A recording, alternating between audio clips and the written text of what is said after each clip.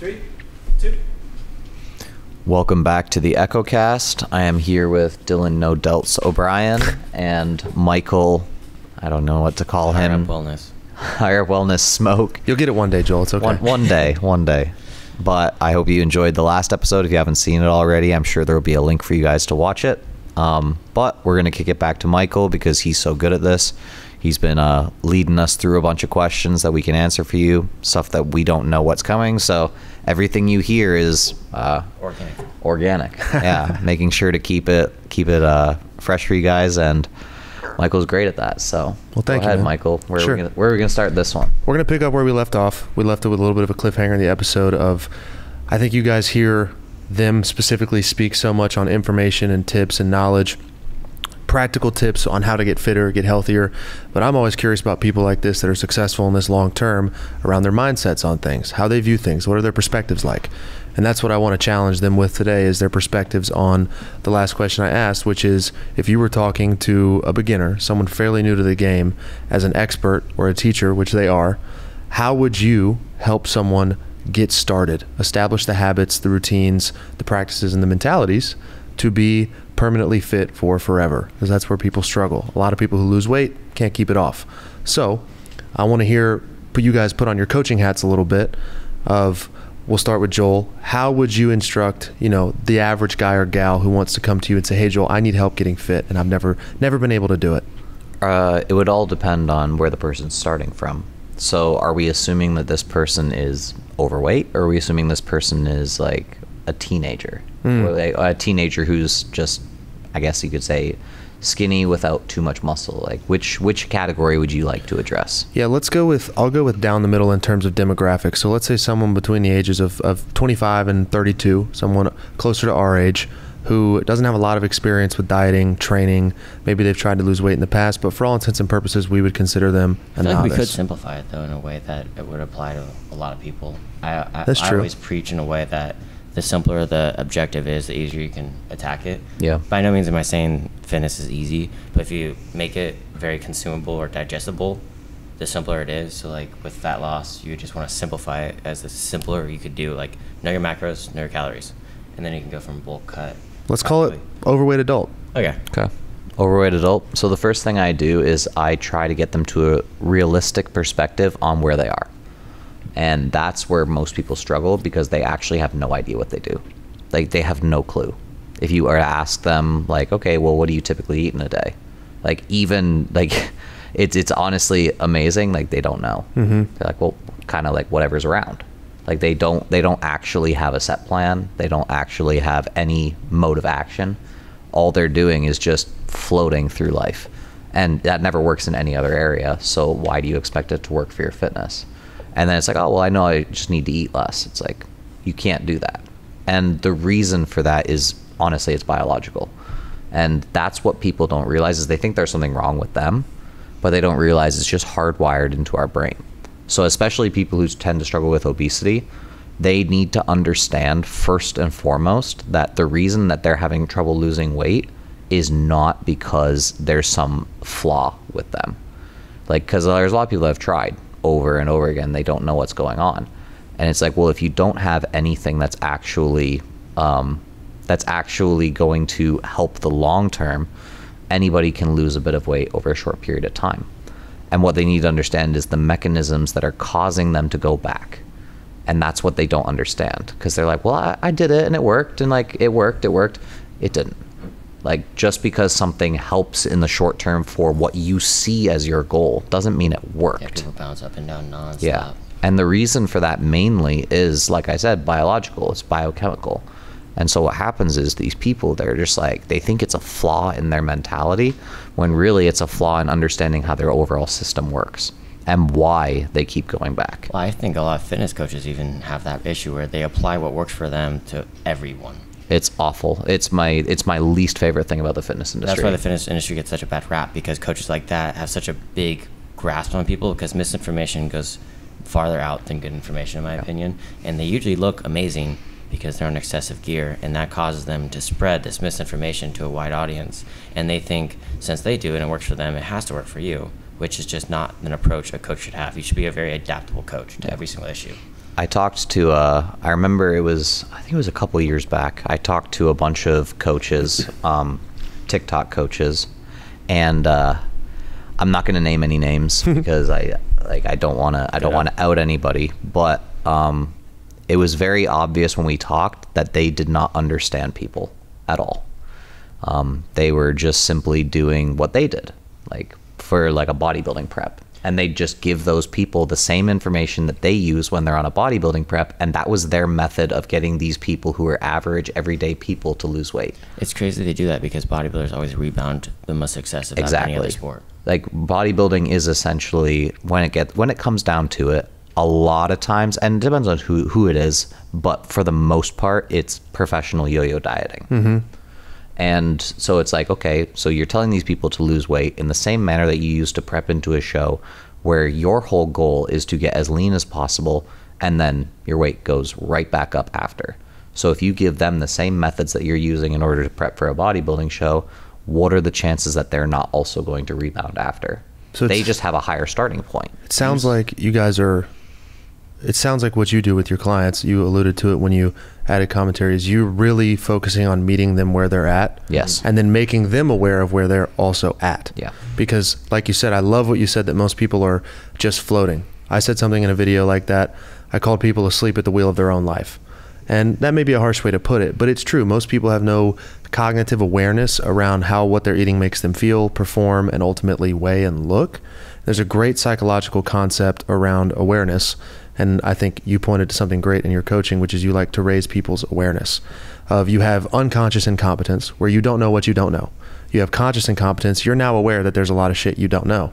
And then you get to conscious competence where you're working towards the calories and the protein, and you're actively aware you have goals and you're working towards them. And then you get to where I would say the three of us can be, which is a sort of unconscious competence where you're in a flow state with fitness. And that's kind of the cycle of learning any new skill.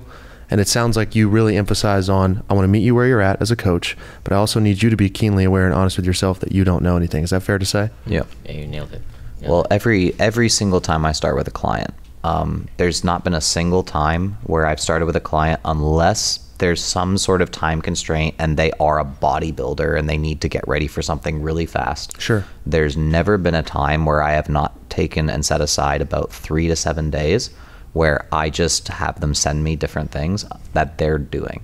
I'm glad you pointed that out. I just observe. Super important. I don't actually coach for the first. You tell them to live their life and send you the reports. That's what I do with all mine. And I have specific things that I have them send me reports on, and it'll be things, and like one of the things that it actually took me a while to include, because I always knew it was a good idea and I was doing it for my coaching, and just recently, I shouldn't say just recently, because obviously I've been coaching for a little while now, but one of the things that I was missing in that observation, because I would always have them send me the food that they're eating, pictures of it, because nobody actually, like, if they don't take a picture of it, they miss it. Yeah. And then I would have them shoot me their weigh-ins every single day to see if it was actually the way that they normally live. Because that's what I found out, was when they found out they were getting observed, they would automatically curb a lot of their habits. And you'd be able to see it on the scale because they'd start losing weight rapidly. Do you make them buy food scales or measuring cups? I don't make them, but I heavily suggest they try. I make them. I don't accept them unless they do it, because I make them eat the normal food, but I make them weigh it so they actually can see how much they're actually physically eating. That's why I have the pictures. Because I'm not as good as an eyeball tracker as yeah, so like I got super good at it, or to the point where, like, if somebody sends me a picture of their meal, as long as there's some sort of frame of reference, I can tell them within like 100 calories what it is. Well, like absolutely every single time. Yeah, exactly. That was one of the things that kind of put me on the map. Yeah, because I'm just obsessive with understanding calories and food and quantities. I think my OCD just doesn't allow me to eyeball track that, and I wouldn't trust myself to the point that you do with the eyeball tracking, where I make them actually do a scale.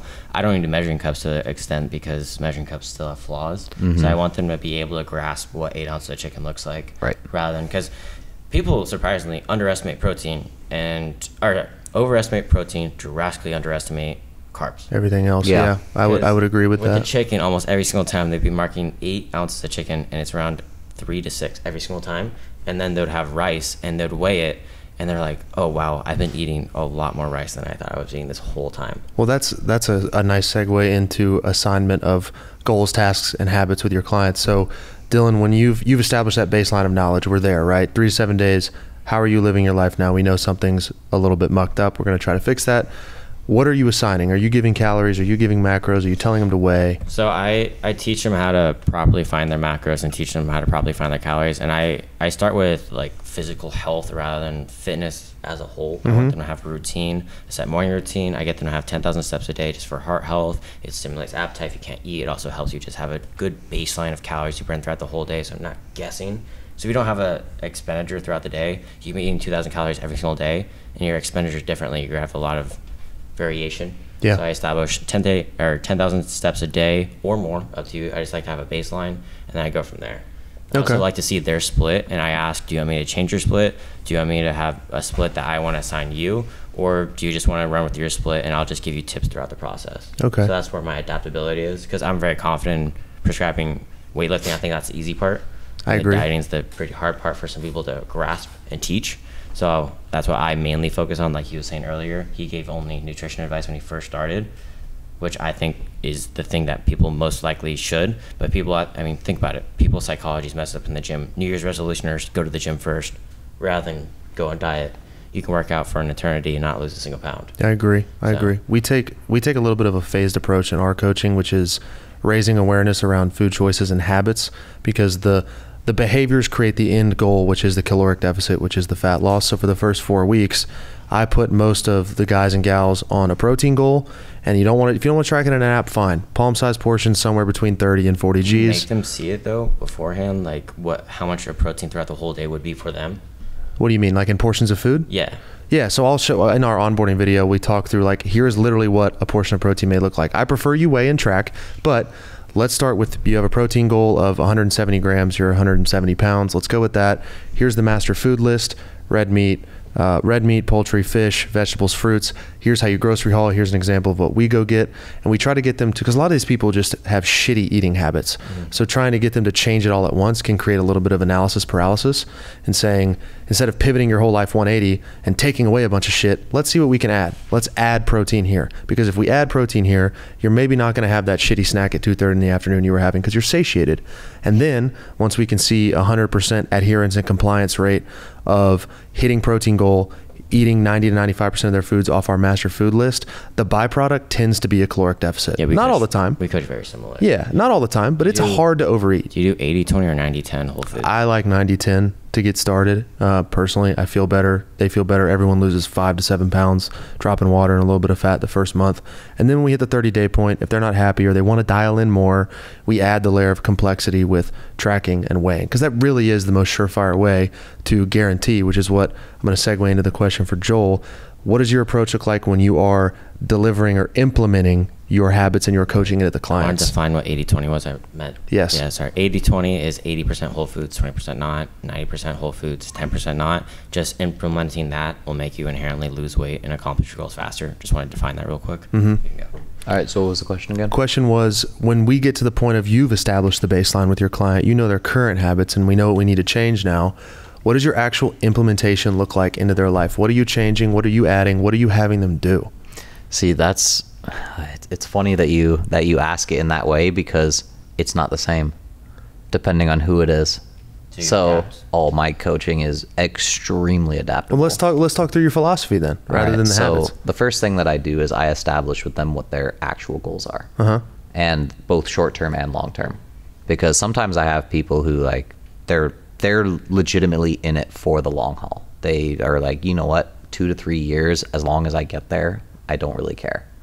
And so what I'll do is I'll be like, okay, so we can do like a couple different approaches, and it's based on whether their goal is primarily muscle building or their goal is primarily fat loss. It's going to look a little bit different. Some people are 400 pounds and their goal is to be 350. Some people are 400 pounds and they want to step on a bodybuilding stage. And so I talk through with them realistically what that's going to look like, time frames, if they do things properly, but I also give them the other side. Do you do that in the consultation or after?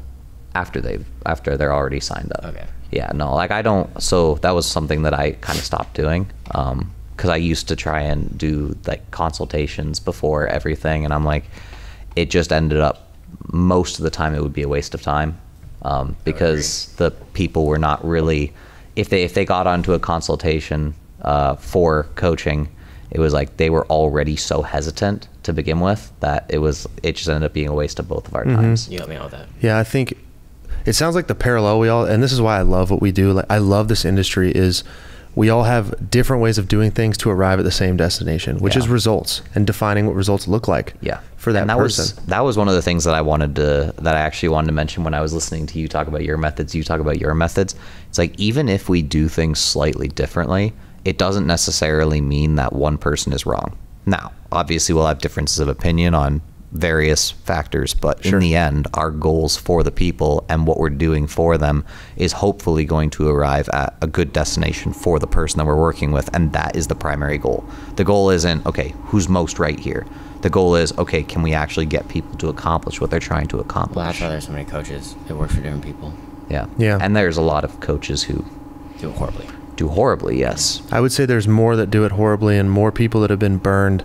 In the same way that in my corporate gig there was a stigma around salespeople, there's a stigma around online coaches. That most of the people that I speak to have been burned by the $39.99 a month cookie cutter program, brutal meal plan, never heard from the actual coach at all. And so we're fighting against that stigma every day. But it sounds like we all try to change their habits at a fundamental level. Yeah, I actually want to speak on. I had a kid that hormonally he got so messed up at 17 years old where he got his testosterone tested. He was at 210 points per deciliter. Oh my goodness! And I was asking his calories. His calories were like 1,500 calories, which was pretty low, but he was a smaller guy, like $120. So I was like, all right, not insanely bad, but his fats were at 10. And I was like, why are your fats at 10? And he said, my coach said fats are 9 grams per gram is 9 calories, so avoid those. And I was like, you're mentally insane. That coach is. People are out here making dangerous recommendations. Yes. There is some. Okay, let me read you a text that I actually got from a client this morning. Now, this client, when he came to me, and I hope he's okay with me talking about this. I'm obviously not going to name drop, but he was just really down, like mentally. And we're in a fat loss phase with him right now. He's significantly over fat, but he had a previous coach who got him into a bulking phase, right? And he should never have been bulking. He was already like at a state that didn't make sense to bulk. Sure. And they bulked him hard. They bulked him for a long time. With the coach basically made him feel like, okay, if you do this, like, and then you cut back down, he thought he was going to be legitimately like ripped in the 200s. Sort of thing. Like that was very interesting. Yeah, and it's like, and so whoever his coach was, I'm assuming had some sort of like PED involvement or something, like not with him, but like in general. So the idea of being over 200 pounds ripped is like obviously plausible. Yeah, very skewed though.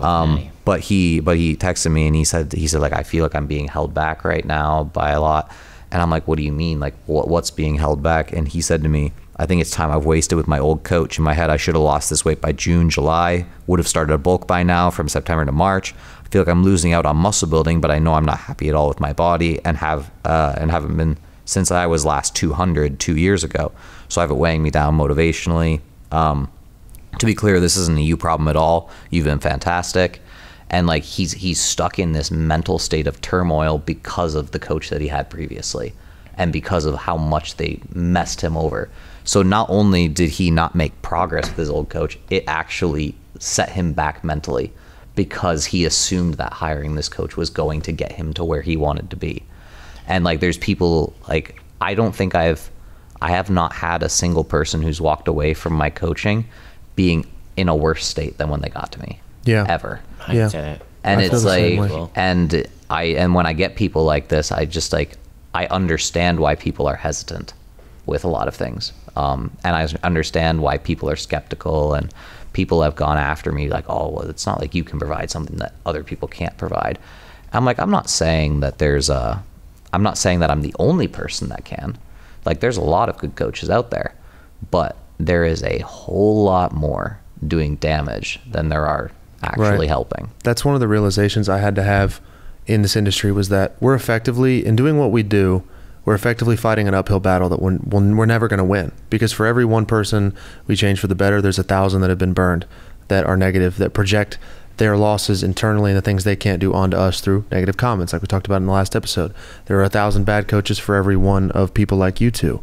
And I think the sooner you can accept the mentality that if I just help one every day, that makes this all worth it, things get a little easier. But I hope if anyone out there listening has struggled with working with someone online and wants to reach out to someone like Joel or Dylan or myself to work with us, but you have that barrier, understand that we have a clear mission. No matter how we do it, it's the same. It's to leave each person better than we found them when it comes to their perspectives and habits on fitness, and teaching them how to do this for forever, because that's ultimately the goal. This is a new lifestyle when you inherit it and you inhabit it. Yes, make them unconsciously competent of their habits. So man, I really appreciate you guys sharing your insight on coaching. It's always fun to talk about people who do the same thing in very different ways. I sincerely hope that you all got value out of this. Anything you guys want to add or mention before we depart for this episode? I feel like we can just talk for so long. I know. I wish we had the Rogan time frame and we could just do this for 4 hours. Unfortunately, we're on a time constraint. These guys are busy. They got lots of things to do. But man, thank you all for letting me interview you a little bit and pick your brains. It's an absolute privilege. You feel like the host today. No, we got to do this again at some point. Yeah, I hope to come out here again soon, and obviously you come out here as well. You're local, so it's easy to get you in a podcast studio for a couple hours. Sure. But look for more episodes of the three of us. Let us know if you like this. Drop a comment, follow us, listen, and subscribe. We sincerely appreciate it. Thank you for tuning in, and we will see you the next time we are all three together. See you guys.